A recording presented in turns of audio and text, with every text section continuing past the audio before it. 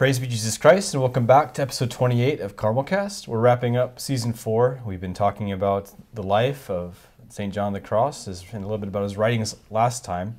I'm back for our final episode. I'm Brother Pier Giorgio of Christ the King, Deacon Brother Pier Giorgio of Christ the King. I'm joined by Brother John Mary of Jesus Crucified and Brother Michael Joseph of St. Therese. So thank you again for doing this, and thank you for editing all these videos. I haven't done it yet. It's one of the dangers with recording ahead of time is we don't know what in the world is going to be going on, and especially during this time of uncertainty, we assure you of all of our prayers.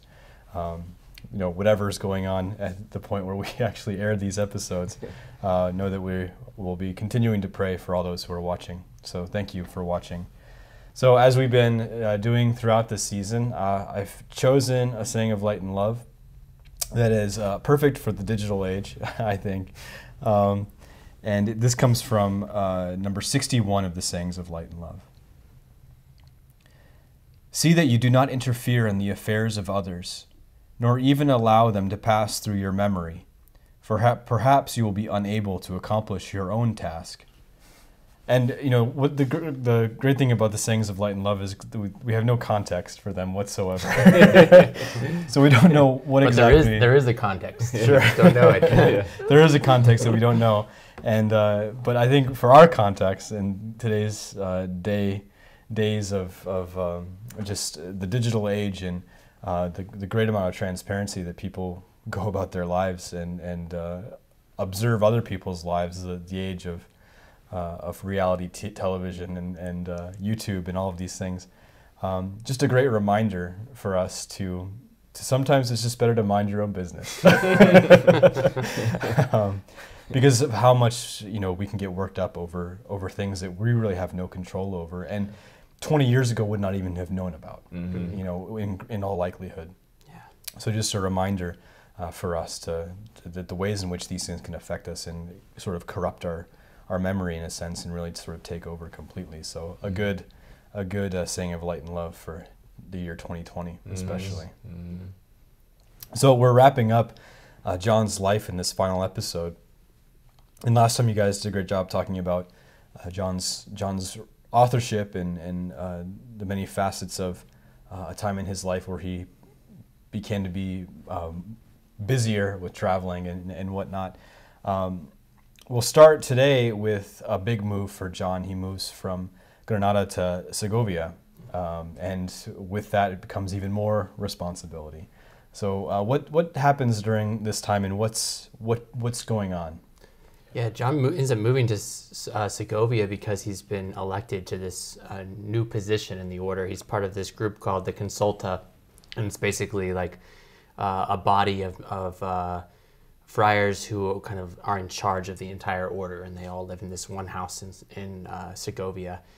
So in like worldly terms, like this is the highest point in John's life, right? He's second in the entire order, and he has so many responsibilities. And of course, I imagine John doesn't see it so much that way. I don't know how much he liked the administrative work that he got asked to do, but yeah, this was an important time in that regard of leading the order. Yeah, and it was, a lot was happening too. So John could be part of a lot of these decisions that were being made. The order is still very young, so a lot of like how to apply things in new situations, new houses, all these different friars, maybe personnel problems that are starting. So he's he's just like really at the center of this kind of, I don't want to say crisis point, but crux of like, the order's growth and expansion. I think Teresa of Avila might say this is a crisis point. Yeah. Because we're calling back to one of our first episodes, we talked about the foundations of the friars and how just she was so happy with the foundation, the first foundation of friars. And then by this time, towards the end of her life, she has somewhat of a different opinion about things because she sees things starting to go awry, I think. Yeah. So this time is marked by sort of the emergence of two personalities within the order. Within the internal sort of consciousness of being a Carmelite, these names hold a lot of sort of context and meaning behind them, but for many people they've never heard of them. We've mentioned once before Padre Gracian, who was a confidant also of Saint Teresa, and worked very much in the early stages of the order.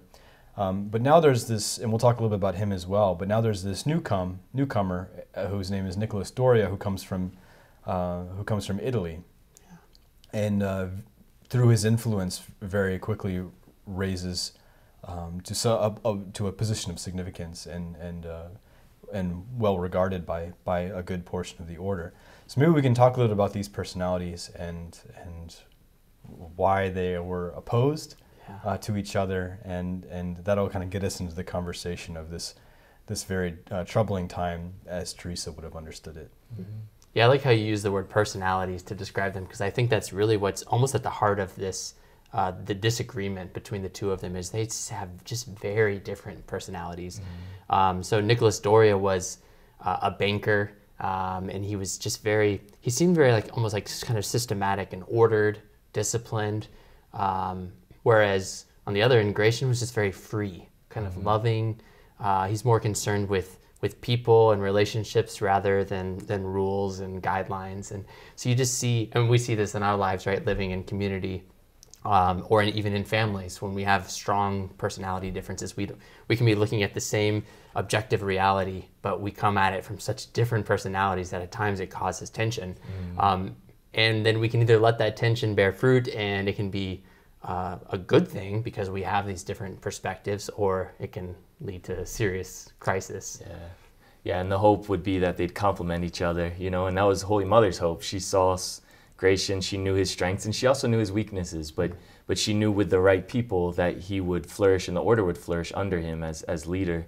And he definitely had a more kind of missionary sort of point of view too, in terms of what is the apostolate or the mission of the order. He saw a lot of evangelization, preaching, definitely working with the nuns. And whereas Doria, saw more the kind of internal part of just making sure, we're living authentically, this rule that we've been given, these constitutions that we've drawn up. Let's not go the way of so many other orders who have sort of lost track, and so two, the need for kind of a life of contemplation, so not doing too much maybe outside stuff so as not endanger our kind of interior life.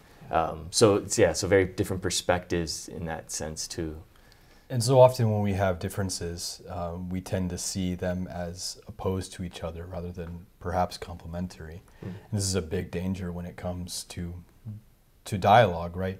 To not think so much in terms of either or, but in terms of how both sides can complement each other and bring out the best and maybe diminish some of the less than ideal aspects of each. Right. Yeah, and so that's what ends up happening here is because it's interesting because Gratian's actually, he's the provincial at the beginning, and then he actually recommends that Doria be the next provincial. So he thinks highly of Doria at this time, and of course Teresa she likes both of them.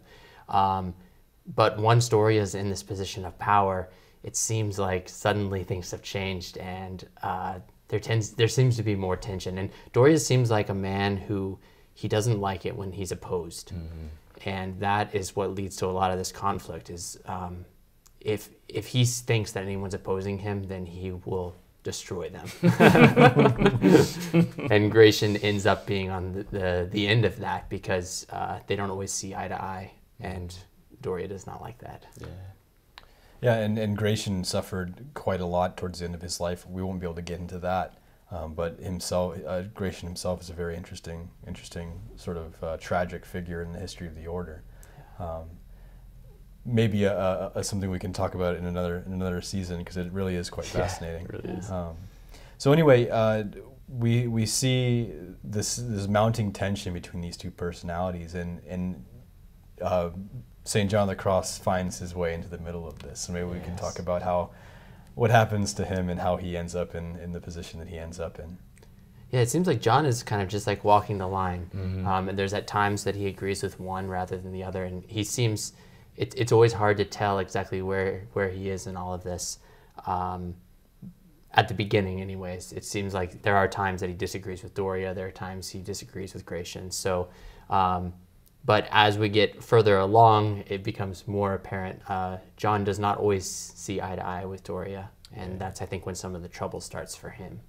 Yeah, and I think John, he was just so free, and I think that's the thing to keep in mind. Like, he lived his way, and he knew his way, and he refused to be kind of boxed in by ideological sort of currents. And because Doria and Gratian kind of represented two sort of movements in the order, and certain friars, who kind of allied themselves with him, and John refused that kind of thing.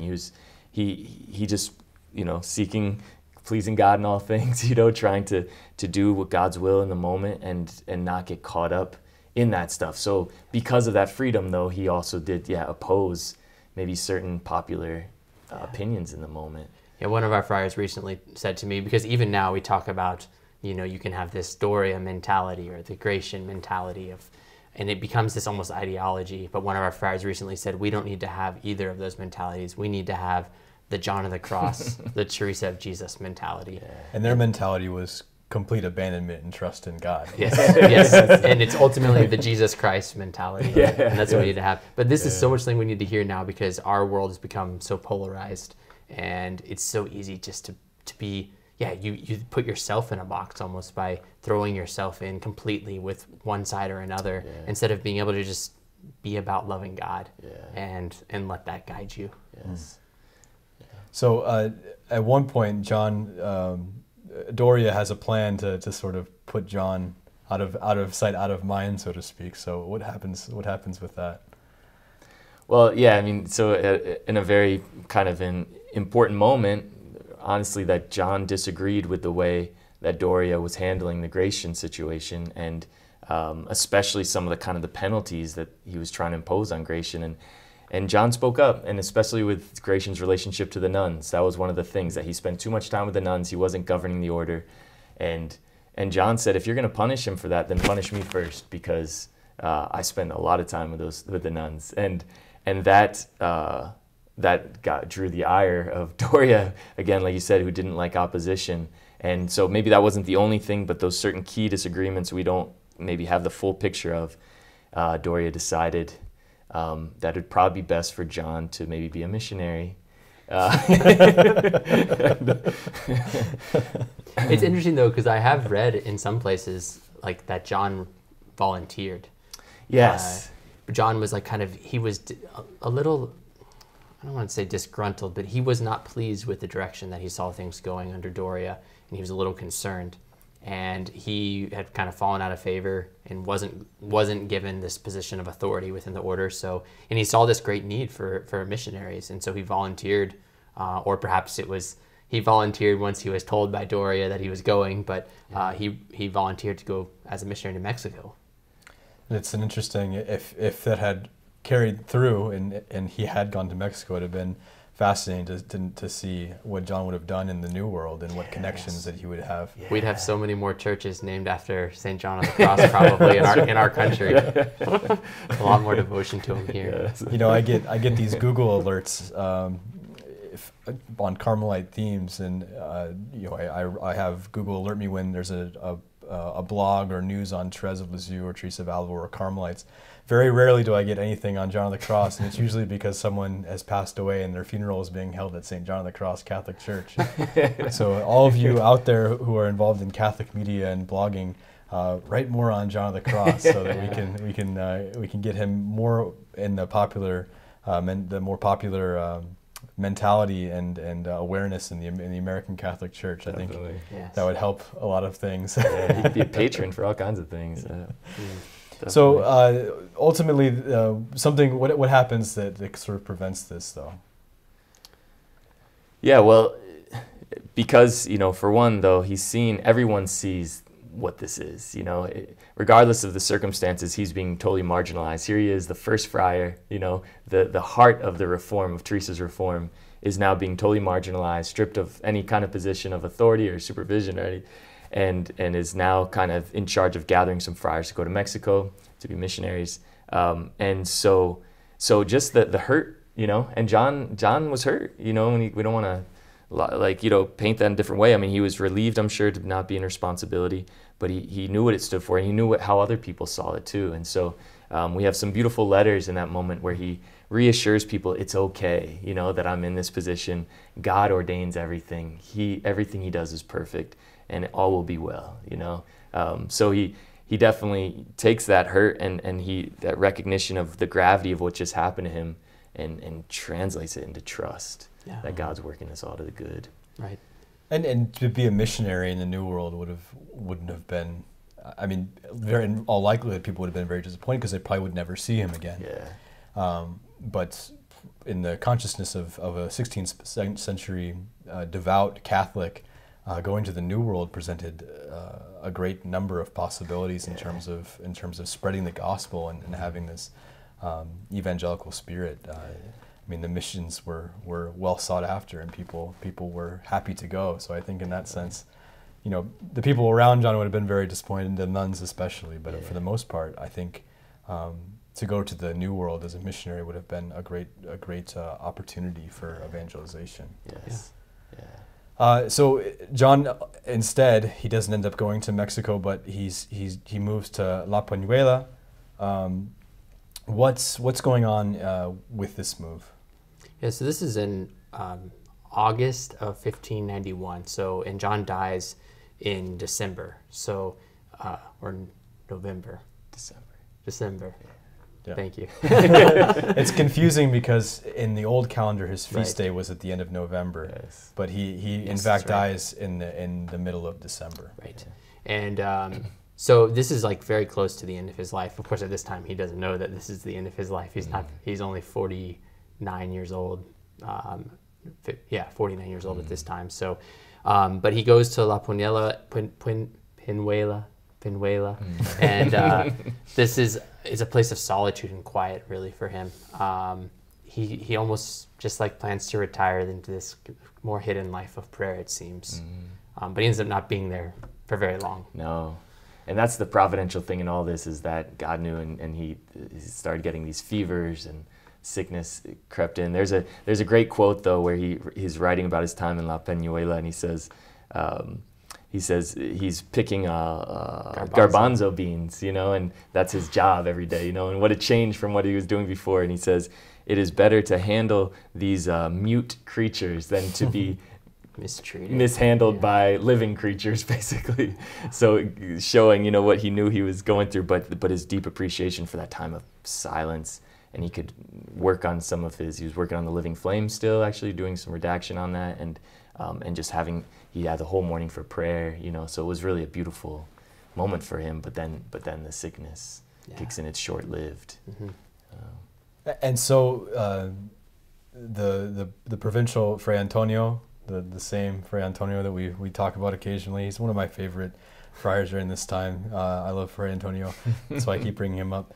But he decides to give John the choice whether to move from La Peñuela to either Úbeda or back to Beza, where he had been previously. And John's 21st century biographer has sort of an interesting theory about why John chose Úbeda over going back to Beza, where he had lots of admirers and a connection with the nuns in Beas, if you recall. Yeah. It seems like it's often said that John chose to go to this town Úbeda, where he was kind of unknown, a smaller town, for that sake of just going to somewhere where he could be where he'd be left alone and not honored and things like that. But it's also some of the more recent research has also shown that there was another friar who was sick at the time too, and so one of them was going to go to Baeza and one of them was going to go to Úbeda, and so John almost chose this smaller, lesser place where he wasn't going to be treated as well, for the sake of allowing the other friar to go to the place where he would receive better treatment or a more comfortable living situation. Yeah, more resources. Yeah. And poor John, he by going to Úbeda, he's given to the mercy of the prior there, who was not the nicest man or the biggest fan of Holy Father St. John. Yeah. Tell us about Francisco Chrysostom. How do you say his last name? Chrysostomo. I think. Well, some years back, sometimes forgiveness is a tricky thing, and some years before, him and his friend Diego, Francisco and Diego, were newly ordained friars, and were very sought after as preachers, and so they were outside of the monastery preaching a lot, doing missions, different things, and And John saw this as a danger, you know, that you end up messing up community life, you end up, you know, hurting your own sort of sense of your call if you're out of the monastery all the time. So he called them in and fraternally corrected both of them and kind of upbraided them in a loving way, of course, but it stung them, you know, because he said you're not to go out so much and preach. And so that happened. Yeah, Francisco then was now the prior, where John comes and you know, who knows the other things, but there was some rancor there still. Yeah. So Francisco basically, he wasn't terribly nice to John. Here's John. He's sick. He's bedridden with a terrible fever and these kind of infectious sores on his feet. On his legs, and yet the prior Francisco insists that John come to all the community acts. He has to come to the meals, he has to come to the prayer, and often John can't even get out of bed. Yeah. So Fray Antonio comes and intervenes, the hero, and reprimands the prior again. So I can only imagine, you know, this poor guy can't cut a break in terms of getting in trouble. But Antonio, you know, says take care of him and do everything that you need to do in order for him to be treated well and to get the care that he needs. So we're coming very close to the end of John's life. Let's maybe bring that to completion. What do we know about the last month or two of his life? It's interesting because I don't think he ever left the monastery in Ubeda, and yet he had this huge following. So like, it's incredible. It's miraculous that even though he never went out, all these people had heard about him. His sanctity was known in the town, even though he never left. And we actually have a lot of details about especially the last couple weeks of his life. It's like down to the hour almost. You have a lot of that documented. But it's really beautiful to see in these last 2 months how he suffered, and yet how he suffered with love, and he suffered remaining faithful to the end. Yeah, and there's a great kind of edification that he did by his patience. You know, was one of the main virtues that people brought out, because, you know, just the medicine back then was very brutal in a sense, and so he had these abscesses, and they had to cut from his heel to his calf, you know, and to drain it, and just how painful that was. And like you said, he couldn't walk, and as it was seen as like a staph kind of infection and cellulitis combination that just they had no way of treating. And so as the pain grew, they would hear him call out like, more patience, more love, more suffering, you know. So he was always turning it into a prayer, the constant pain that he was in, and then treating others very kindly that would come to see him and giving them good advice, you know, and counseling them in different ways. And again, even though with Francisco, he started badly, but he himself came around, the prior, and eventually had a really beautiful moment with John. He knelt down and asked his forgiveness for the way he treated him. And it was a really beautiful reconciliation towards the end there. One of the funny stories I like at the end of this time is John's suffering a lot, and they're trying to offer him just some kind of consolation. And so at one point they ask him if he'd like to hear some music, and he says yes. And then the musicians come in, and then John turns them away, basically. So it's like in this moment where he says yes to the distraction and consolation, but then he realizes what he's doing. Not that he's saying that music is bad, but that he's saying, no, I just need to be in this, silent, and just suffer through this. Yeah. And so he kind of has a change of mind. And of course they pay the musicians, but then he sends them away without singing. That brings a new sort of perspective to the phrase "suffering in silence." Yes. That we hear.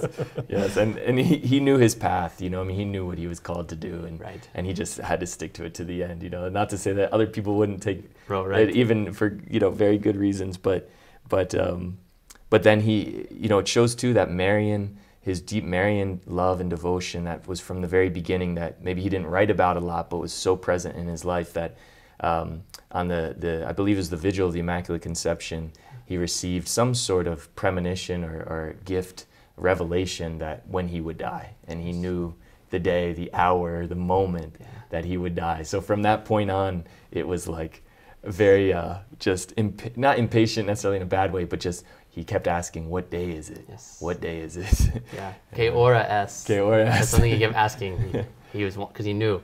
They'd ask, "Why are you asking?" And he says, "Well, I'm going to celebrate matins in heaven." And so that would be at midnight when the bells ring for matins. And so he was anxiously awaiting this moment when he could go and be with his beloved for eternity. Yes. Yeah. And he was so happy to die on a Saturday. It was the 14th, and it was, the midnight had passed, the bells had rung. He said, "Now I'm going to go pray matins with the Blessed Virgin Mary in heaven." And he died, and his last words being, I believe, from Jesus on the cross, "Into your hands, Yes. Lord, I commend my spirit." Yeah, and that was December 14th of 1591. Yes, Right. yes. So maybe to wrap up, we can maybe just share one thing from each of us of something that just really strikes you. What's something that John has taught you? What's something that you value John for? What's something you would like people to know about John? Maybe that'd be a good place to end this season that we've dedicated to our Holy Father, St. John of the Cross. Yeah. I feel like really for me, John has been kind of with me from the beginning of my my time really praying, being a man of prayer, and reading spiritual writings. He was there at the beginning, not so much as even like a friend at the beginning, but I can't imagine living a life of prayer without his guidance. And as I've grown and read him more and learned more about him, I've really started to fall more in love with his teaching and see just for me how central it is and how essential it is for my own growth and holiness and living a life of prayer. Yeah, I think John for me has always just been getting me back on track. Like reading John or even his life, even doing for these episodes just helps me know what my path is, and he represents so much of that it is possible to seek God alone, and to make that really the defining mark of your whole life. And I remember at times in the past almost wondering if that's possible, and John's life just proves to me it is, and it's such a desirable thing, and it's really the path to happiness, So I think for me he's just such a good reminder of that, and always kind of gets me back on track. I'll take a different approach than both of you, but a misconception that people have about John that I think is unfair is that he's some sort of harsh saint or one who's very difficult to follow in his path towards sanctity, and perhaps part of that, some of that is due to a long history of his writings being misunderstood in English. But to remember that above all, John was a man who was deeply in love with Jesus Christ, and a man who was so merciful to his brothers and so forgiving, and just lived a life of charity, in his desire to love Jesus. And so any of those misconceptions, I think, should be challenged by actually reading his writings. And I would recommend the Kavanaugh Otilio Rodriguez translation published by ICS. But it's we have that here. We've been reading from that throughout the season. And one great thing about ICS upcoming is we have an important translation approaching. I hope we can get it out before the 100th anniversary of his being made a doctor of the church, which would be 2016. So I think we can manage that. 2026. 2026. Yeah. So I think we can manage 6 years to get that out. But being translated now, the definitive biography of his life and really all those great stories and anecdotes that we were sharing throughout the season came from the early drafts of that translation, as well as Brother's own study of that biography in Spanish, even though the English was available. So I commend you in doing that. But anyway, we thank you so much for joining us for this season, and we look forward to coming back in the spring, and who knows what we'll be doing then. And if you have any ideas, as always, please let us know. And I think we'll probably share a survey. We usually do at the end of the season, just to give you the opportunity to share your thoughts and share your suggestions. So thank you, and God bless you.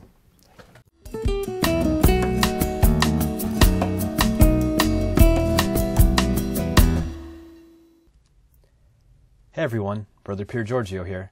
Thanks for checking out this episode of CarmelCast. If you want to hear more of us, don't forget to click subscribe. Also, be sure to click like if you enjoyed this episode, and maybe even leave us a comment. We post discussion questions down below to get the conversation going. Want more information on Carmelite spirituality and the Discalced Carmelite Saints? Then you'll want to check out our website, www.icspublications.org. There's a link in the description of this episode.